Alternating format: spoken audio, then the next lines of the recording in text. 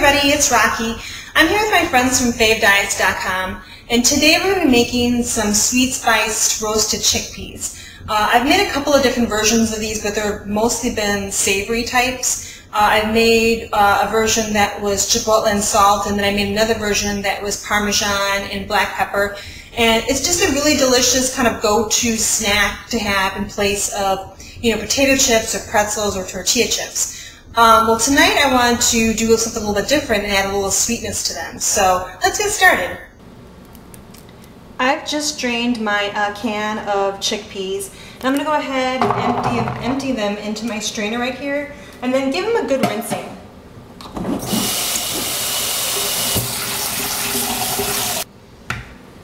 Shake off the excess water. I'm going to spray down my baking pan with some olive oil spray.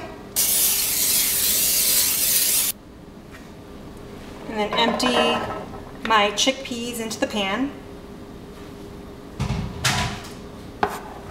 Kind of shake them around a bit to even them out. I'm going to spray the other side of the chickpeas. I'm going to shake them around a little bit. And then I have a little combination right here in my bowl of some Truvia, which is a sugar substitute, some ground cinnamon, some nutmeg, and then some sea salt. And I'm just going to sprinkle that over the top of my chickpeas.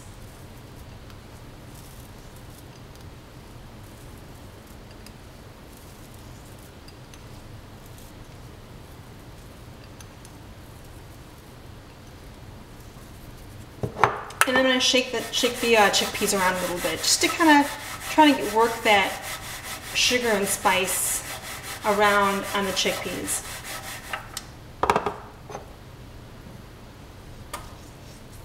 Add a little bit more.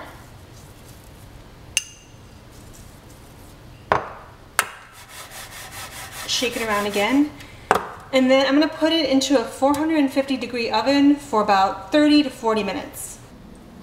This is what they look like just fresh out of the oven, and they smell amazing. It's kind of hard to describe, but you can definitely smell like the sweetness and the cinnamon. But I'm gonna try and wait for these to cool down to taste test them. But it might be hard because, like I said, they really do smell delicious.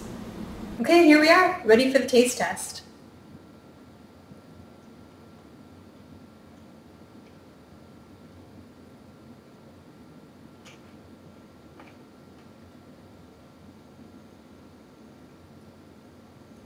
I'm really happy with the way these came out. You taste the sweetness, and then the cinnamon and the nutmeg.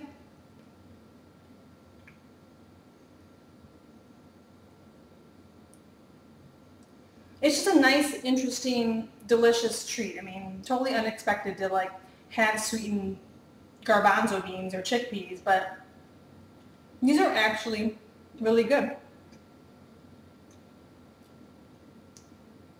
I can definitely see myself just kind of going back between having these and having the savory types.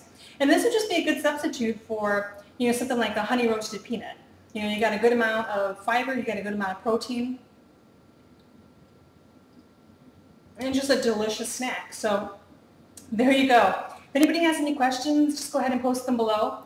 The nutritional facts, the pictures, and the full recipe will be on my blog spot, which I'll post below. And until next time, enjoy. Bye!